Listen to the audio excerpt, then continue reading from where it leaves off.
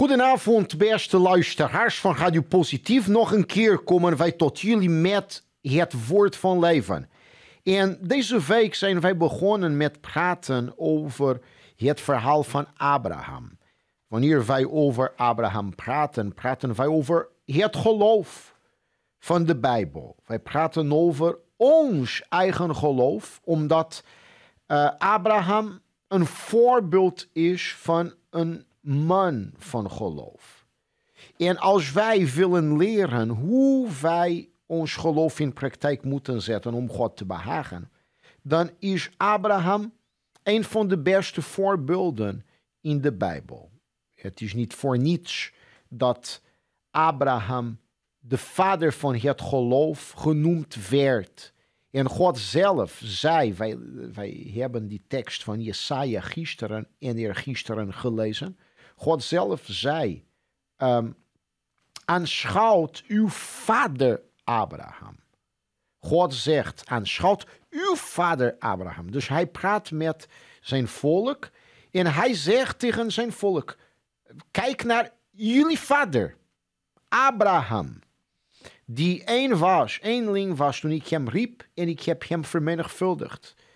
Dus Abraham werd geroepen toen hij een gewoon man was. Hij was een gewoon man. Hij was geen superheld. Hij was geen speciale man toen der tijd.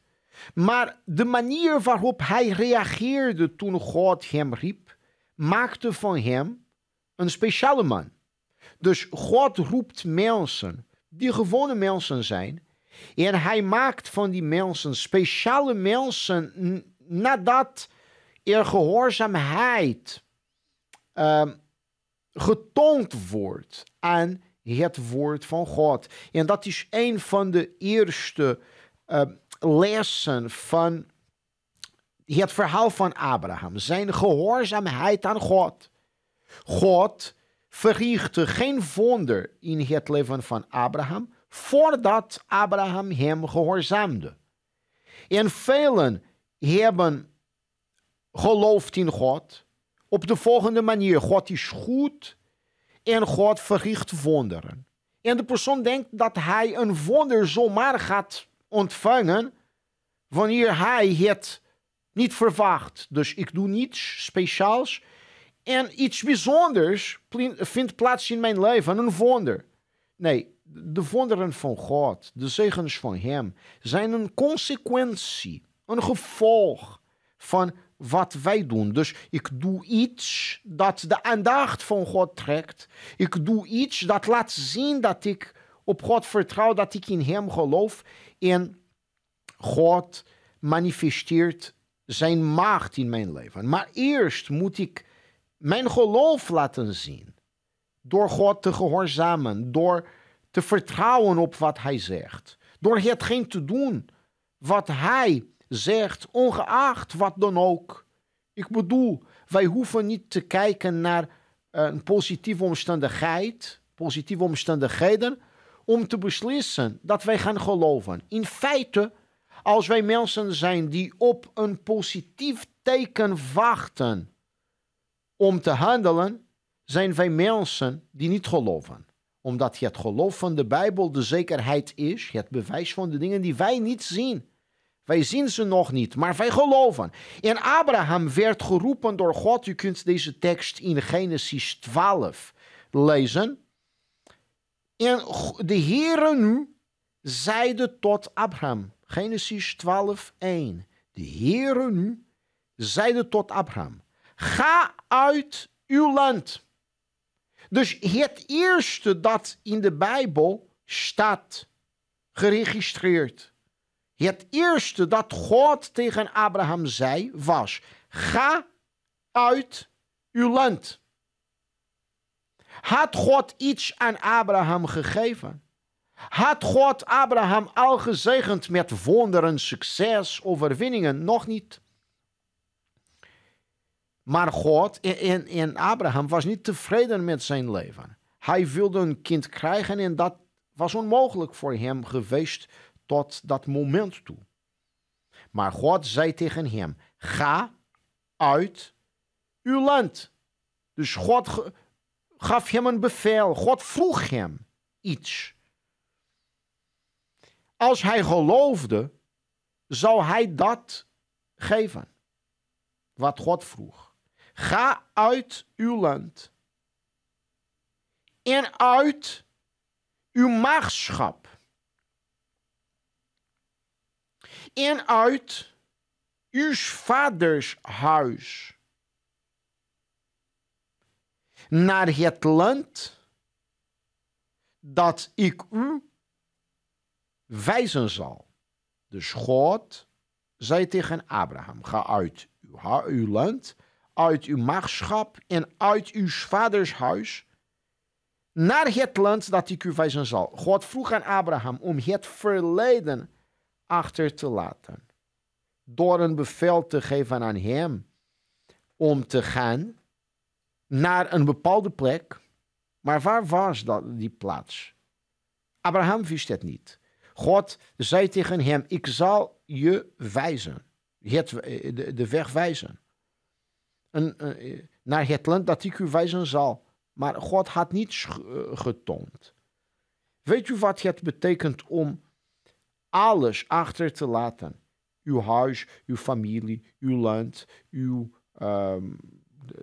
kennissen, uw vrienden, de plaats waar u 75 jaar woonde. Abraham was nu 75 jaar oud. En nu vroeg God hem om alles achter te laten dat hij had gebouwd in 75 jaar. Wie zou dat doen?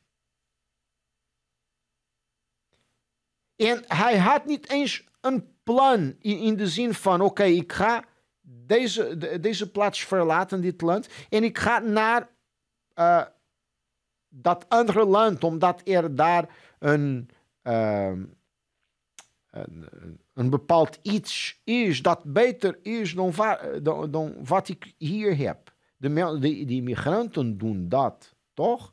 Dus die immigrant denkt zo, in mijn land heb ik hetgeen niet bereikt wat ik wou. Dus laat mij reizen naar een ander land, normaal gesproken een rijker land. Een beter land, toch? Normaal gesproken wel. Abraham ging uit zijn huis, maar niet met het oog gericht op een beter land. Hij wist niet waar hij naartoe zou gaan. Hij ging echt uit gehoorzaamheid. En dat is geloof. Klaar zijn om het verleden achter te laten, de trauma's, de zonden, degenen die een belemmering zijn voor onze relatie met God. Dit betekent niet dat u uw familie gaat verlaten. Nee, dat is niet wat God wil. Behalve als uw familie u tegenhoudt. Maar uw familie bedoel ik niet uw gezin. Uw man, uw vrouw. Nee, dat gaat u niet doen. U dient voor uw gezin te zorgen. Abraham liet zijn vrouw niet achter. Hij liet het huis van zijn vader achter. Omdat de familie van Abraham een familie was die afgoderij praktiseerde. En hij kon God niet goed dienen onder het dak van mensen die God niet wilden dienen. Dus dat was een belemmering voor hem. En omdat God iets groots wilde doen in zijn leven, in zijn gezin, dan moest Abraham gereinigd worden van dat verleden, van die gewoontes. U mag niet in het koninkrijk van God komen als u in het koninkrijk van de wereld leeft. Als u in het koninkrijk van de duivel, van het kwaad leeft. Nee, of in het koninkrijk van God of in het koninkrijk van de wereld. En wij moeten kiezen.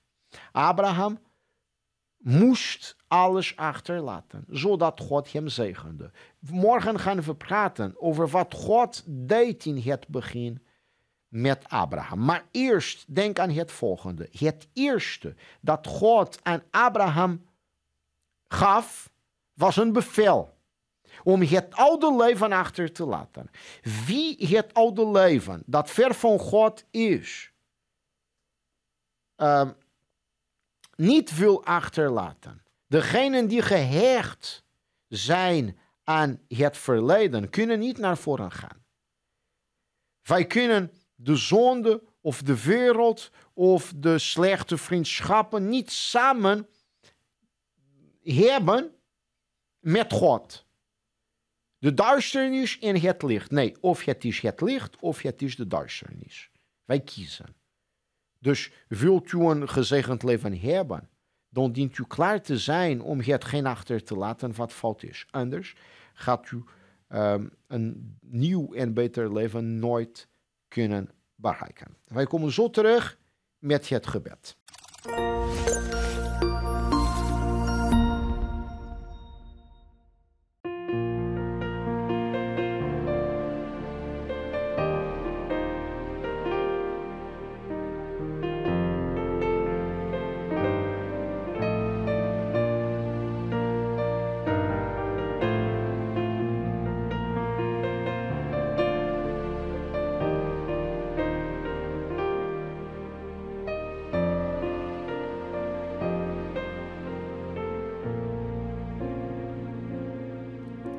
U kent mijn wensen, Heer.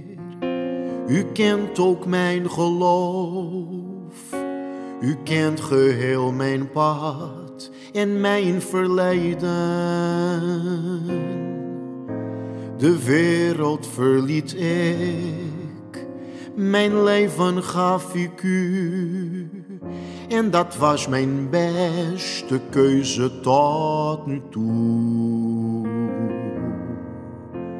Vrienden verloor ik, de illusies gaf ik op. Velen zeiden dat ik het niet zou verdragen. En toen ik alleen was, zag ik uw sterke hand, die te midden van de strijd mij altijd leidde. O, wist ik het maar eerder, u te volgen is zo mooi, dan zou ik niet zoveel tijd hebben verspild. Nu dat ik u heb gevonden, verlaat ik u nooit meer, Heer. U bent mijn beste keuze ooit gemaakt. O, wist ik het maar eerder, u te volgen is zo mooi, dan zou ik niet zoveel tijd hebben verspild. Nu dat ik u heb gevonden, verlaat ik u nooit meer, Heer. U bent mijn beste keuze ooit gemaakt. U kent mijn wensen, Heer. U kent ook mijn geloof. U kent geheel mijn pad en mijn verleden. De wereld verliet ik, mijn leven gaf ik u. En dat was mijn beste keuze tot nu toe. Vrienden verloor ik, de illusies gaf ik op. Velen zeiden dat ik het niet zou verdragen. En toen ik alleen was, zag ik uw sterke hand, die te midden van de strijd mij altijd leidde. O, wist ik het maar eerder, u te volgen is zo mooi, dan zou ik niet zoveel tijd hebben verspild. Nu dat ik u heb gevonden, verlaat ik u nooit meer, Heer. U bent bent mijn beste keuze ooit gemaakt. Al wist ik het maar eerder, u te volgen is zo mooi. Dan zou ik niet zoveel tijd hebben verspild. Nu dat ik u heb gevonden, verlaat ik u nooit meer, Heer. U bent mijn beste keuze ooit gemaakt. U bent mijn beste keuze ooit gemaakt.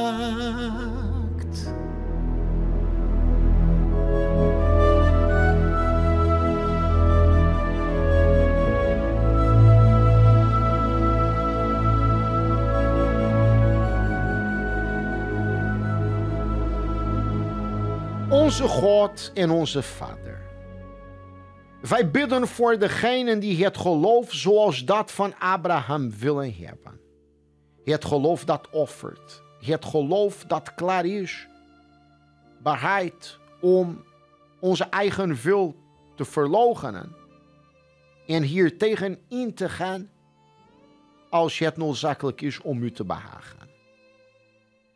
Er zijn mensen die op zoek zijn naar een nieuw leven, maar het is duidelijk voor ons dat er geen nieuw leven bestaat als wij het oude leven blijven vastgrijpen.